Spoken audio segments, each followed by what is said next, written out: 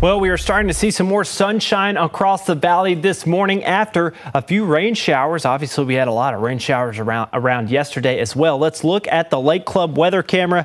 Partly to mostly cloudy skies continuing out there, but good to see some sunshine after all of the rainfall that we did deal with yesterday. Now, as far as those temperatures this morning, still down in the mid-50s. These will start to warm up, though, somewhat as we head throughout the rest of the morning. The sunshine will help a little bit there. Local radar all clear for now, just seeing some of those clouds continuing across our area. With this storm system still meandering about, there will be a few chances for some of those showers to continue. Now, as far as the rainfall goes yesterday, this has been the most rain we've seen in a while. We got 0.42 inches of rain yesterday, and that is definitely the wettest day of September so far. Still, though, we are well behind the departure from normal through 28 days of September, nearly 3 inches still. So, are we going to see more rainfall this afternoon? Well, this storm system is really weakening over our area. It's not moving very much still right now. There is going to be some leftover moisture that could lead to a couple rain showers later on today.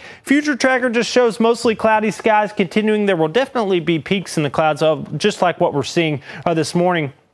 Temperatures will be right around 70 degrees at noon. I think we'll go into the low 70s. Now, later on this afternoon, there's going to be a few more peaks in the clouds, giving us some sunshine, giving us a little bit of daytime heating. And with some of the leftover moisture, the rising air from the surface of the earth could result in a few more isolated sprinkles and showers. Those should come to an end, though, by the time high school football starts later on tonight. And then by the time the game ends, temperatures will be down in the 60s, but also could be some patchy fog that develops. So today's high temperature 70 degrees here. Slight chance of a shower throughout the rest of the morning and into the early afternoon. High school football forecast here. Partly cloudy, 68 degrees by 7 o'clock. Those temperatures will just cool off down into the low 60s by the end of the game. And like I mentioned, with some of the precipitation that we've seen already this week, with a calm morning and decrease in clouds, could see some patchy fog develop even before midnight tonight. So that could be something to watch out for if you have a long commute home. 7-day outlook here shows